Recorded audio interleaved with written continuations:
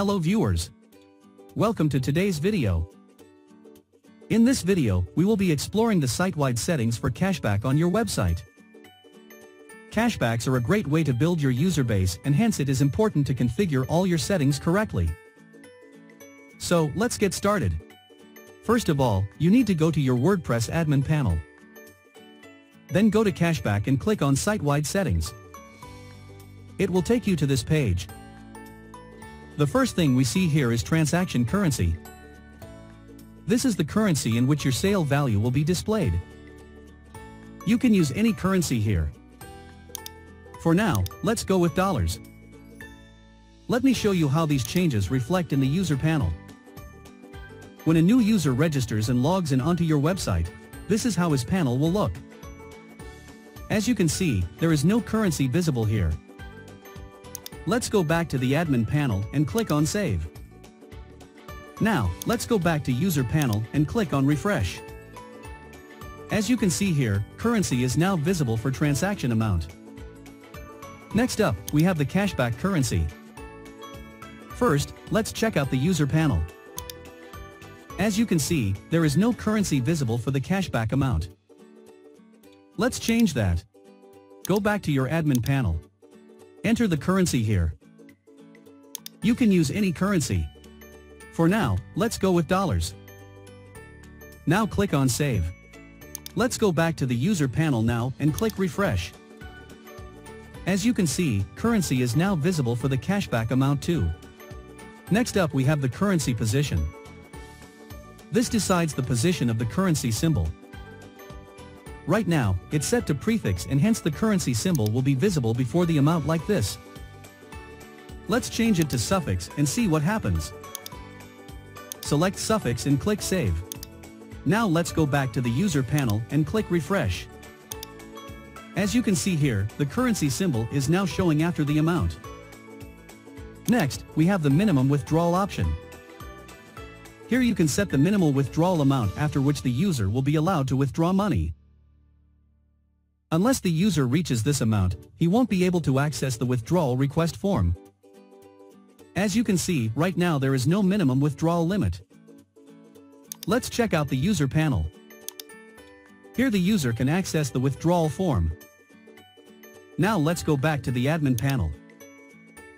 Let's add minimum withdrawal amount. Let's say $100. Then click on Save. Now, let's go back to the user panel and click Refresh. As you can see, the user cannot access the withdrawal form now. Next up, we have the joining bonus. The joining bonus amount will be added to the user account as soon as a user gets registered with your site. Set it to 0 if you wish to disable this feature. I have set it to $30 for now. Let me show you how it looks in the user panel. Just click on Bonuses. Here you will be able to see the joining bonus and any other bonus that the user received.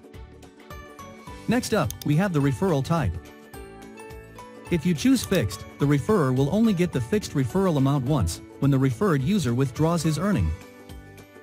If you choose percentage, the referrer will receive referral bonus for lifetime, in the form of a percentage amount on each withdrawal by referred user. If you have chosen fixed as your referral type, you need to enter a fixed amount here. For example, $50. If you have chosen percentage as your referral type, you need to enter a percentage here. For example, 10%.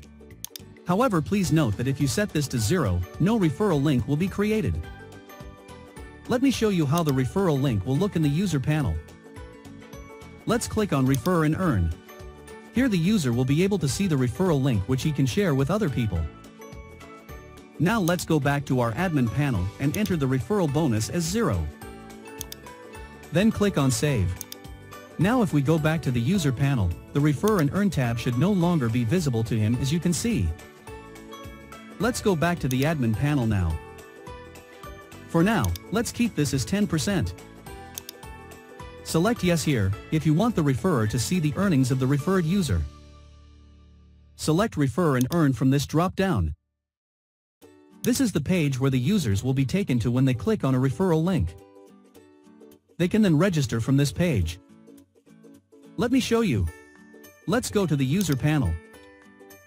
Now click on Refer and Earn. Copy this link and paste in the URL box in a new tab. It will take you to the Refer and Earn page like this. Next up, we have the cashback message color option. You can choose the color in which the cashback message will be displayed from here. Let's check out how it looks before making any changes by going to your website. Now let's go back to the admin panel and select a different color. Let's go back to the website and click refresh. As you can see, the cashback message color is now changed. We have a detailed video on how you can customize the cashback messages for different stores.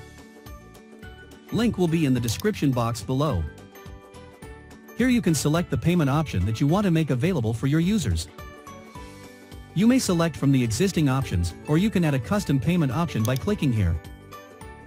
You can choose the payment name and also add new fields by clicking here. Lastly, select Yes here if you wish to show the Login/Register button on your website. Like this. For now, let's select Yes. Then click on Save and your setting will be saved. That's all for this video. For more such tutorials, please subscribe to our channel.